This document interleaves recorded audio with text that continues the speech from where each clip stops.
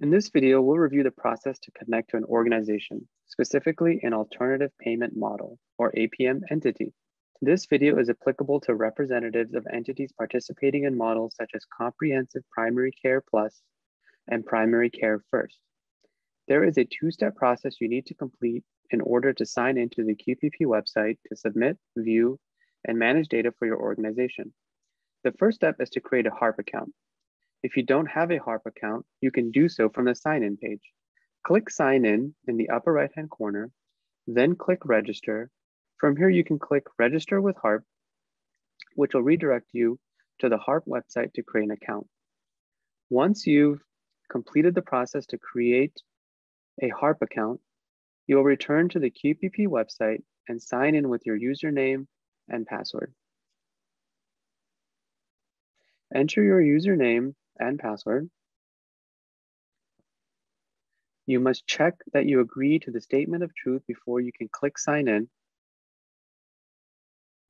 At this point, you'll receive a code on the device you selected for multi-factor authorization during the HARP account creation process.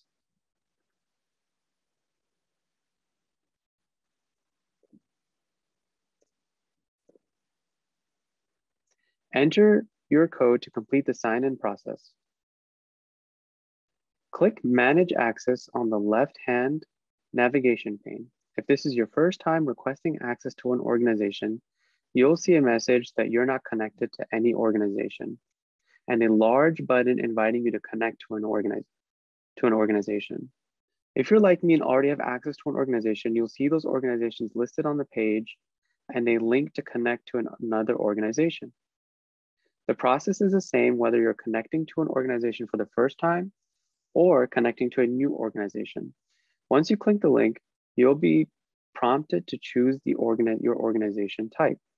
Select APM entity and click Continue.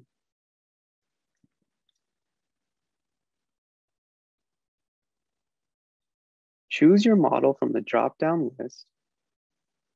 The information required to find your organization will vary by model. Enter the required information and click Continue.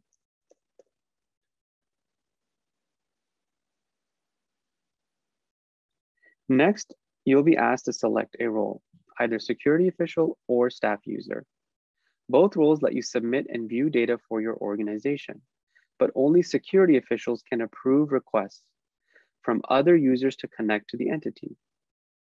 If you're the first person to request access to your organization, you must select security official and will be required to provide additional information.